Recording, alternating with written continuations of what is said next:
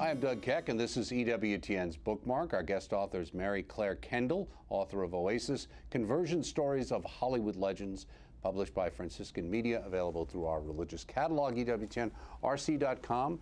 Mary Claire, it's a pleasure to meet you. Thank you, Doug. And have you down here for Bookmark after all these years. I noticed this book a couple of years ago. I'm finally had an opportunity to bring you down and talk to you about it. I'm an old movie buff. Spent a lot of time watching old movies, worked on the American Movie Classics startup and that particular channel. And it's always interesting, I think, and that's what you point out, the conversion stories, when there are famous, well-known people. It does have an impact. Why do you think that is? Well, because people basically, they look at their lives and they say, this is somebody I want to emulate. And then when they have a faith, you know, they have a spiritual thread and something that really moves them, the person looks and says, that moves me because I'm so moved by his talent, of all the everything in the life that I admire, and this is it's really has a powerful impact. You actually saw something on Betty Hutton on Turner Classic Movies. Is that what? Well, that actually what happened. That was the first. Back in 2000, I was doing political reporting for the National Catholic Register, and I just kind of saw it quickly. And then after a friend of mine died, it was the 3rd anniversary of her death, rather. And I was just at that point, I was in a transition, and I was just riveted. It was in 2006, October 2006, and I right away dug in, and I reached out to Betty, wanted to try and interview her, but she was not long for this world, and so, but I was like a kid in a candy shop, just ate up her life, and she was so, her story was so absolutely dynamic because of what she had hit rock bottom. She was the template. A lot of people don't really know her because she was the template. She hit rock bottom and then recovered and found herself, rather than she was the commodity in Hollywood. And she said, but then she found this priest. She was in a rehab center there, wanting to kill herself like her good friend Judy Garland, and she saw this priest checking in his bombed cook. And he was so gentle, she was like throwing up, and she couldn't believe how saintly he was. And she said to herself, he's going to save my life, and by Jingo, he did. And then, yeah. And you have that whole story about Betty Hutton. It's also interesting, too, let's just mention a couple of names, people: Alfred Hitchcock, Gary Cooper, Bob Hope, Mary Astor, John Wayne, Ann Sothern. People remember Ann certainly from the 50s, especially on television. Jane Wyman, of course, the connection with Ronald Reagan. Susan Hayward, maybe that's a surprise. Lana Turner. And this one, I didn't realize Ann Miller, that Ann Miller was, and she has a particularly kind of interesting story. And then Patricia Neal, who I was somewhat aware of because Mother Dolores, the famous actress who became, and you have a picture inside the book of her, and along with her is actually Gary Cooper's daughter, right? And people can see that on the screen. And so that was kind of interesting. Those gives you people a taste of all the different people you talk about. But in the introduction, you say, early on I was marketing Gary Cooper's faith journey, which most people didn't know about. The editor of the LA-based magazine told me she was only interested in his external life. Yeah, I know that was, yeah, because so Betty Hutton, A.C. Lyles had introduced me to Betty Hutton, and then he introduced me to Gary Cooper's daughter, because I was just, as I say, I was riveted by these stories. And I thought this story was I thought they were gonna be absolutely falling all over themselves for it, and it was just his external life, i.e. the scandal, or the, you know, whatever, you know, that Hollywood eats up. Well, is it because the whole religious thing is not something they're particularly looking to promote? Because in a sense, it seems like what you get out of these stories are really stories of redemption, because what you get from here is not people who, I hate to say it on one level, grew up Catholic or decided to become Catholic, and from the moment they became Catholic, they were wonderful, pious people who went to Mass 24/7. These are people who lived tough lives, dealt with very difficult systems, which I think we're starting to see more and more in our recent headlines of what it's really like behind the scenes, and realize that was also going on in the glittery days of Hollywood, and that so many of these people overcame so much, and it was because of their faith that they ended up coming through it. Oh yeah, right, absolutely. That's right. They really, I think Hollywood now, that when you say they weren't receptive, I think it's because if you're sort of numb to it, if you're not religious, and it's kind of like you're just not sensitized. It's not understandable. You don't get it. Yeah, it's like talking Chinese. I'm like, okay, well, maybe we don't want to publish a Chinese article today. So yeah, I think, or people are more the here and the now, and the you know, just so their senses are so filled, and they just. So it's tough. It's a tough battle trying to get down to the spiritual. Right.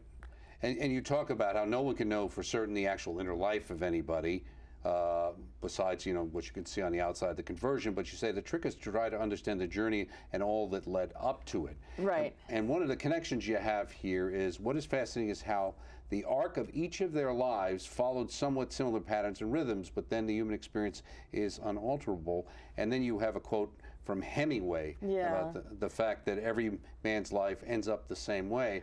And it's kind of interesting because there's a connection also with Gary Cooper in the story with Hemingway, right? Yes, absolutely. In fact, after I wrote about Gary Cooper, then I started focusing on Hemingway because it was the 50th anniversary of his death. He took his own life. He was terribly mentally ill. But yeah, so no, the Hemingway and Cooper were just very good friends. And Cooper, when he died, he just before he died, he wanted Hemingway to know that the best thing he had ever done was to become a Catholic, and he was just he wanted Hemingway was suffering terribly, and I think he wanted to kind of buttress Hemingway morally. Right, and also he wanted to make it clear that it wasn't his wife's arm twisting that made him become a Catholic. Well, yeah. I think there's a little bit of that there, although I don't think that was pretty much, and that's the story I tell, because that's I think people do think that it was Rocky Cooper who kind of no, as his daughter said, nobody made Gary Cooper do anything that he didn't want to do. Believe me. And they talked to the priest, and him, Father Tough Stuff Ford. They talked about they went scuba diving and talked about sports and guns, and finally the conversation did drift to spiritual things, but no way, and also an important thing, no way was it a deathbed conversion. Right, conversion. You say, and this is kind of what we alluded to before, Hollywood itself, it's a world that is particularly unique and perhaps unparalleled in creating the crisis of soul that can lead to conversion. Why do you think that's the case? Because of the pressure, the money, the celebrity, the fame, I mean, you kind of turn in on yourself, or you become sort of a god yourself, and that's ridiculous because, you know. Because you know the truth inside. Yeah. And people looking at you like you're perfect, and you know all your foibles. Oh, there you go. Right. There you go. Yeah, so it's like, right. And also the actor, with that world, with the actor personality, the two are just combustible, and it's just you don't understand the acting. People don't. I'm not saying you, but people don't necessarily appreciate the acting persona and how. And I guess why I'm a writer. I guess the sensitivities that I have, probably I can divine. You know, and I. Well, there's an old story. I don't know if it's true or not, and he's not in the book because he wasn't a Catholic, but somebody went up to Cary Grant and said that they wish they could be Cary Grant, and he said, "I wish I could be him too." Right, he was Archie Leach. No, I would love to write about him. Right, exactly.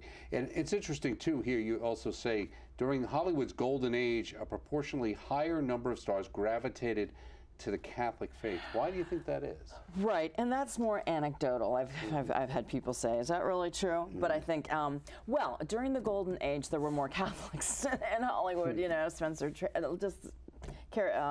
Clark Gable, just the whole list.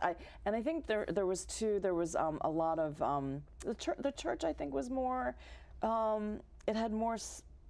Well, it knew its identity. Right. I think it went through an identity crisis with the cultural, the changes in the 60s, 70s. Right. Like that, so the church knew who it was. In Chapter 1, Betty Hutton told priests she met in Rhode Island in the 70s, practically all the stars are in trouble.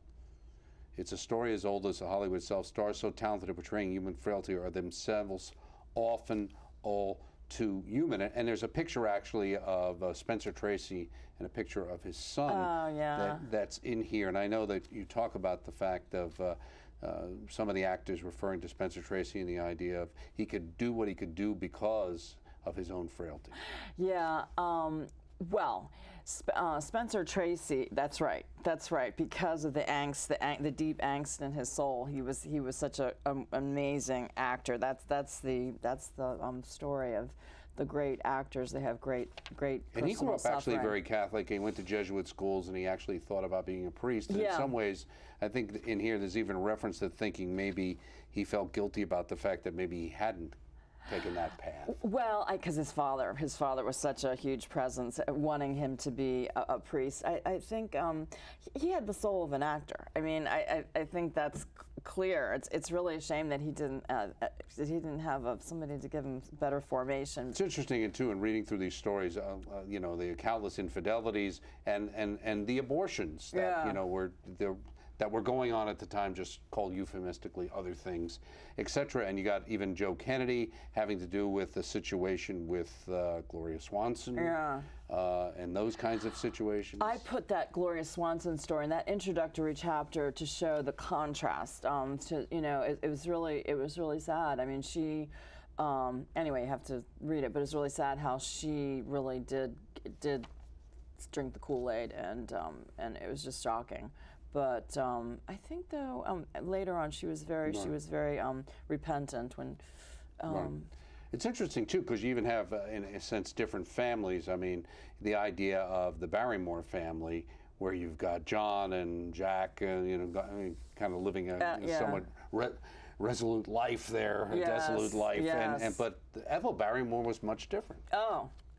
Well, Ethel Barrymore, I think she was very she was a very cultured woman, very refined. She after her mother died, she had to rise to the responsibility. It was just, you know, who she was as a person. She didn't succumb. Of course, her father. She saw her father, how he lived and how his life was so tragic. So I think, and saw how he treated the mother.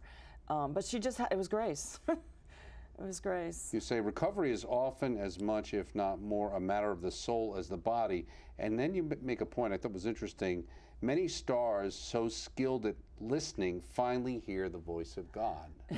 That's an interesting idea. That's right, because to be a good actor, and they say Gary Cooper was such a good listener. That's right, yeah. Right, so the Holy Spirit finally gets through. Also, you've got Alfred Hitchcock. Some people have heard about him. There were some movies that portrayed him in different ways, but he grew up in a very, very Orthodox Catholic family in England. Yes, he did. Orthodox and very kind of irreverent, and he, you know, so yeah. So he, and at night his mother, you know, did his evening confession, I guess, his examination of conscience. Right, exactly, right. Amazing, yeah. It's interesting, too, because the virtue his parents and teachers inculcated in him also shined through. An authorized biographer, John Russell Taylor, writes, he did not go to parties, he did not have affairs with glamorous stars, he did not really do anything but make pictures. Yeah, that's the only thing he could do in life, is make pictures, which pretty good. Did pretty good for yourself. And I thought this was a great connection too about a Father Henninger. You point out St. Ignatius had this was a school he went to as a youth, had a master of discipline. So if any of the boys misbehaved during the day, the master of discipline would deal with them at the day's end, leaving you in suspense all day, wondering what he's going to do to you. Out of that experience was born the master of suspense. Right. Came from his Jesuit experience. And also at the end of his life, he actually asked to go to confession, and he actually hadn't been practicing, so he actually did his confession answers in Latin. Yes. He well, that was the mass, the communion. Right. Well, he wasn't his granddaughter. He just had his wife. What happened is Alma converted, and so then she drifted away, and then he drifted with. But he would, when the grandchildren would come, he would make sure they went to church. So he was just a little tepid, you know, like so many people who call themselves, you know, devout Catholics. Right. But he recognized that he had. And you're right. He was talking about Mass. I was thinking as well that shortly after meeting with Ingrid Bergman, he called Father Sullivan and said he wanted to go to confession. Yes, that was beautiful, because Ingrid, he was scared. He was scared he was gonna die, and she said, you know, we're all gonna die, and beautiful. Right. Now, Gary Cooper, you know, great movies. that he had a very real spirituality about him. Right, from growing up he was very good friends with the American Indians there in Montana. So he's just soaked that in now. And then he was Episcopalian. He wasn't really particularly religious, but had the training. And then got to Hollywood, and he was just the female magnet. He was so gorgeous and got into affairs, and and realized that toward the end of his life that he recognized that with great gratitude all God's blessings, but then he hadn't always. He said, I had been doing all I wanted to do my whole life, and it also wasn't the most polite thing. Right. Coop, old boy, you owe somebody something for all your good fortune. I guess that's what started me thinking seriously about my religion. I'll never be anything like a saint. I know I just haven't got that kind of fortitude. The only thing I can say for me is that I'm trying to be a little better. Maybe I'll succeed. It's also interesting because there's a connection between Gary Cooper, of course, and Patricia Neal, who you also have in the book. What's that connection? So the connection is that they made The Fountainhead, and they fell in love. But and usually with the stars, with the affairs, they usually, the love scene on screen went off screen, and but in this case, it was after the filming wrapped, and it was a very serious, and that busted up the family for a time. Although they went on that high noon junket together, they stayed in touch, and gradually, it's a beautiful story how Rocky, rather than becoming bitter, became a better woman, and after he finished filming Return to Paradise, about a father returns to care for a 16-year-old daughter. Maria was 16. He returned to the family. I think maybe the visit with the Pope might have had a salutary effect. It was just Maria. I interviewed her. Had a really good interview, and really he enjoyed his bachelor life, but he knew he wasn't really happy, and he knew he had to straighten up his life. So he was putting his life together, and she said bits and pieces, putting it together in a different way, waking up to the reality. And he was lucky that his wife was Catholic and that he did become Catholic, and then after the fact he realized, wow, he had just hit the jackpot. Lucky he had somebody with stalwart faith. Mary Astor, as many people remember from The Maltese Falcon and some other great movies, and it talks about her having this kind of experience. One night when she opened a little porcelain snuff box where she kept a rosary, she smelled roses. Mike teased her about it, asking if she'd been praying to St. Therese. Father O'Day, too, downplayed it. But in her mind, there was no doubt it was a miracle, prompting her to review all the truths of the faith with Father O'Day, where she goes on saying, Jesus Christ is God. And she had what she believed was her own illumination, writes, an actual physical brilliance, she said. Isn't that interesting? I mean, she had to block it. Because it was miraculous. It does appear to be the case, and Saint Teresa of Lisieux is very active, and that was that was a turning point.